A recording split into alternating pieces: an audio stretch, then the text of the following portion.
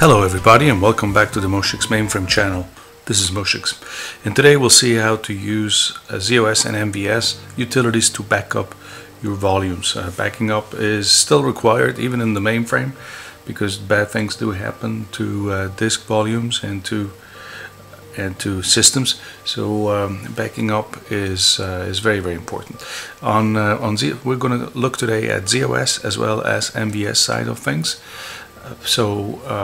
We will start with ZOS first and see how we can accomplish the same thing on ZOS. Because most people nowadays run with emulated disks, one of the best ways to back up data is to back up a whole volume. So this way you can restore it into any other virtual volume later. You don't have to worry about if you selected all the data sets or not. So dumping a full volume has become very simple and fast. So let's see how to do this.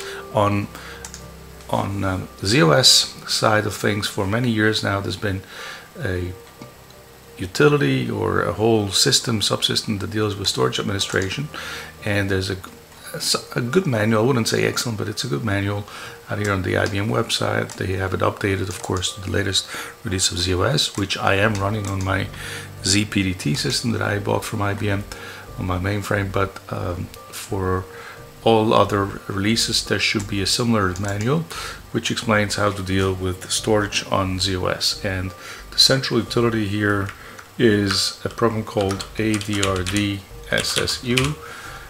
Here it is. You do everything through this utility, and today we're going to look how to use this utility to dump a whole volume onto tape. Now, if that tape is going to be emulated or virtual or a real tape, doesn't really matter.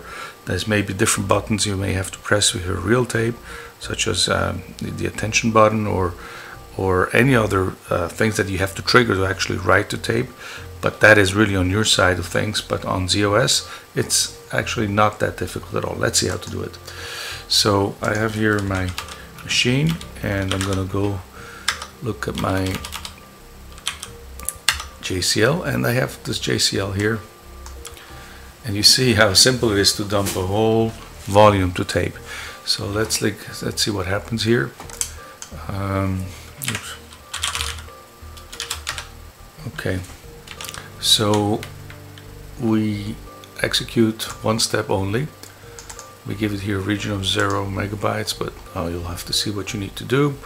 And then I put in here one volume out of my volumes that I have that I want to dump. And then that's my OUTDD, which is DSD. I just gotta call it DSD like this. Okay, and tape. That makes it easier to read. Okay, so we say here which volume serial we wanna dump onto tape or back up to tape, and then we say here the tape is going to be standard label of MOSHIX, and this is the unit where it's mounted. It's almost like a standard volume these days. There's always a tape around 560, 580, and at this unit address. And we catalog, of course. So now the catalog, that's one thing to understand, that if you have a tape that's being handled by ZOS, and that data set now is going to be in the catalog. Even if you never mount that tape again on your system, the catalog will still know the existence of this data set on that tape. And that's something that's different from Unix and all other systems, where whatever is on the tape is on the tape, and the system that is handling it doesn't know after the job is done that it was written on the tape, because it's not part of the directory system of Unix, right, or Linux. Whereas on ZOS and MVS and all other versions of it, the catalog, which is the directory, will hold all information of the dataset for all eternity. And sometimes, you want to remove, you want to make a tape into a scratch tape, and MVS or ZOS will tell you, but there's a dataset that I know is on that tape. So you need to be aware that once it's cataloged, it's there, and for all eternity, for all intents and purposes.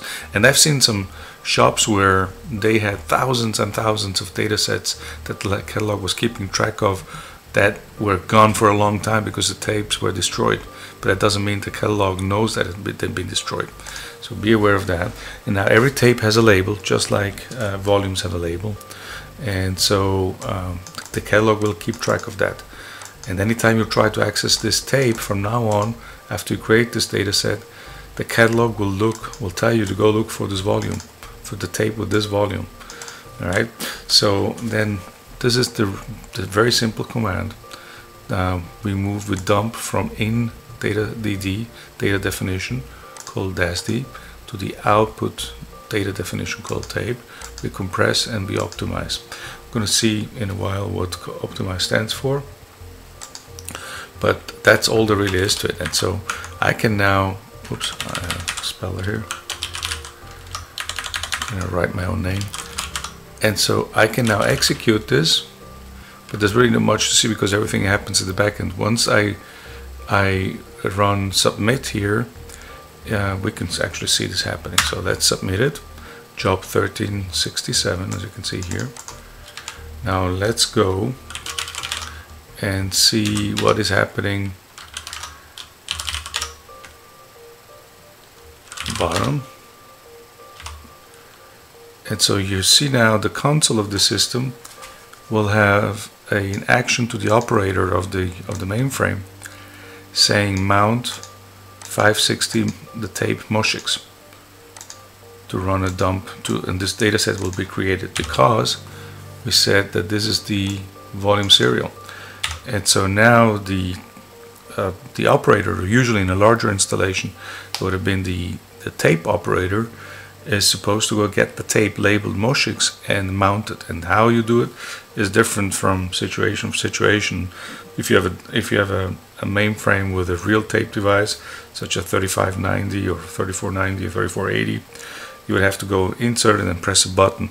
And once you press that button, then ZOS will know that now it's basically an interrupt, that it's been mounted, and then we'll start to execute the job. So in my case, I have to get up and go to my machine, or actually maybe I can do it from here. Let me see.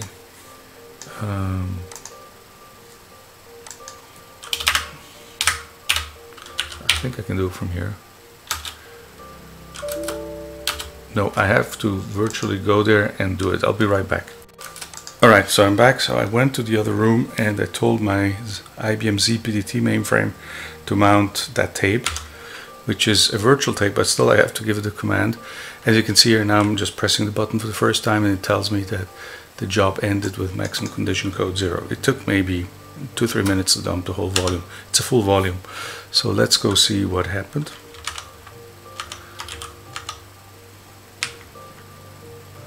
So this, it really doesn't tell us too much. It tells us that, as we just saw here, right? It says dump from DSD input dataset to output dataset, compress and optimize.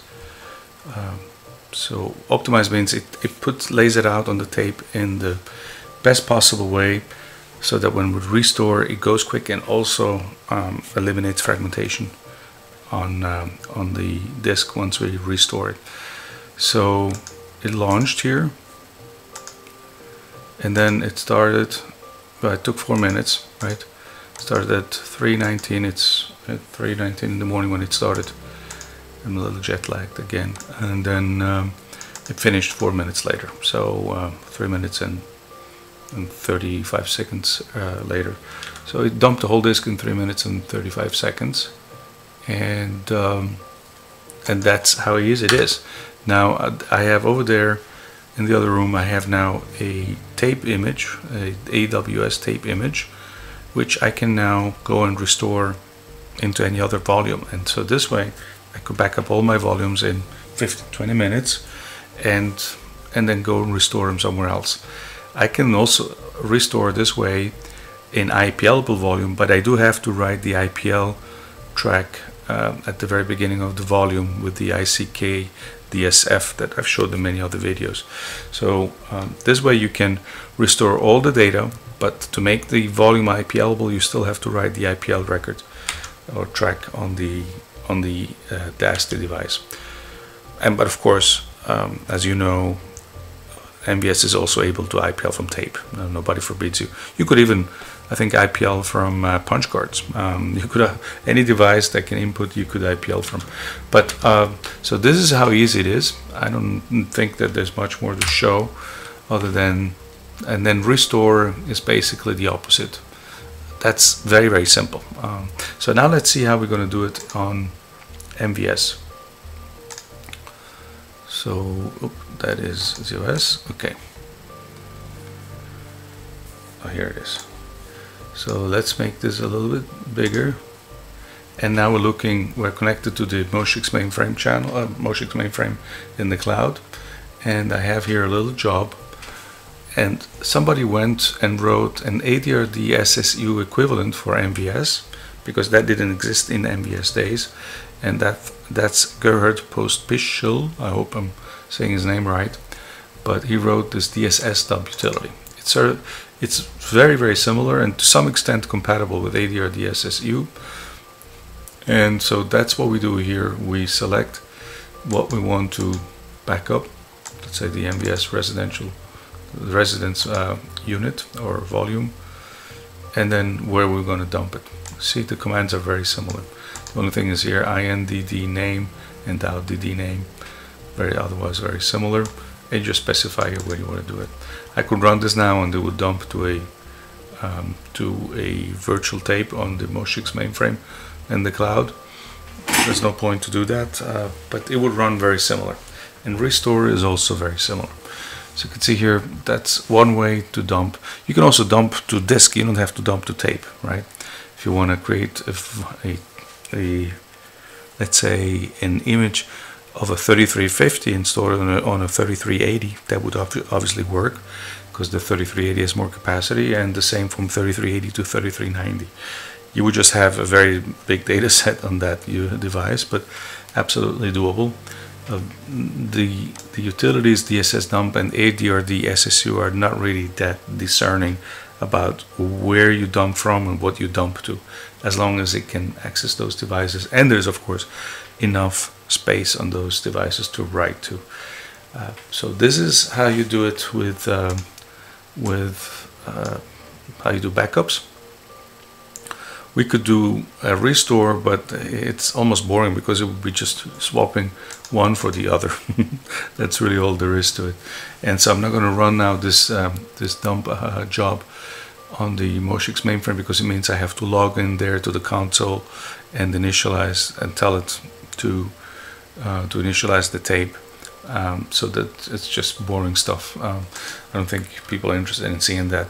But that's really, there's really all there is to it. I don't know what we have here. So that's it. If you have any questions about using ADRDSSU or DSSDUMP on MVS, please let me know by posting comments below this video. If you have any other comments about backing up, or maybe if you want to tell us how you back up your MVS, that of course is also interesting to everybody. I know that a lot of people just back up the whole directory. You're saying, well, it's only 250 megabytes of stuff for MVS, so I can just create a copy of it and that's my backup. Yes, that works, but that's not really how you would do it on a real mainframe. And you can't easily do that, let's say with ZOS 2.3 on my IBM's ZPDT mainframe. The ZOS 2.3 image, the ADCD image that I bought, is about 300 gigabytes. So yeah, you can create a copy of the whole image every time you want to make a backup, but then you're backing up 300 gigabytes every time. And if you want to have if you want to keep versions over time, you're gonna need some real big disks very soon. Somebody said, a senator said during World War II here in the US, is that when people were asking allocations of billions of dollars for the expenditure during the war, he said a billion here, a billion there, real soon you're talking real money. And the same thing, so you want to back up a whole ZOS image at 300 gigabytes each image, you will real soon need a lot of disk space. And so maybe dumping just the data that you need to dump, like the user data, the parm libs, maybe only backing up those makes a lot more sense. and then you only need to have one backup of the OS and then restore the data that you need to restore. So that would be, and that's the way, by the way, how I back up the ZBDT mainframe. I'll maybe make a video about my mainframe. I have 2 ZOS images running, one for which is production for the European Mainframe Academy, and then one for myself and select other people who are doing some work on ZOS 2.3, and I only back up the user data. I don't back up the whole systems, and that's what I told the users. So let me know how you back up your systems, how you back up your mainframes or your Unix machines. It's always interesting to know how people get creative in backups, as long as it works. And if you haven't subscribed to the MOSHIX mainframe channel yet, then I would urge you to do so now. Thank you for watching, and goodbye.